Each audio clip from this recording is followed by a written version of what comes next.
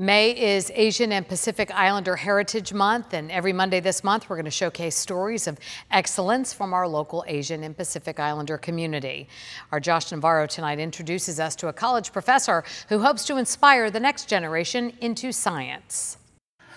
Dr. Chandra is a professor of anatomy, physiology, and microbiology at Palm Beach State College. He grew up in Nagercoil, in the most southern tip of India. It's very tropical with lots of palms and coconuts and the beaches like Florida. He was mostly raised by his mother and siblings. She had a lot of practical knowledge and wisdom with her years of experience, and more important, she trusted me that I can do whatever I want, I can become whatever I want if I trusted myself, and she believed in me. That belief and motivation carried him through his studies and professional career into science. His curiosity of how things work led him to microbiology. I wanted to explore more about the role of microorganisms and everything, every living thing plays in this whole ecosystem.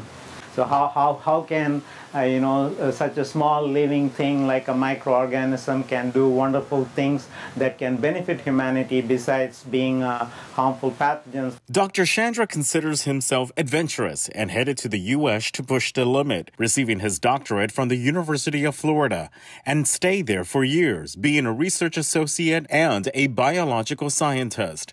His passion for science led him to become a professor at Palm Beach State College, where he created e-textbooks in 2013 in efforts to make college books more accessible and saving students hundreds of dollars. Dr. Chandra helped launch the STEM program, too, at the college in hopes to inspire the next generation for a better future. Their excitement feeds into my excitement. Their energy is my energy. So it's a vicious cycle.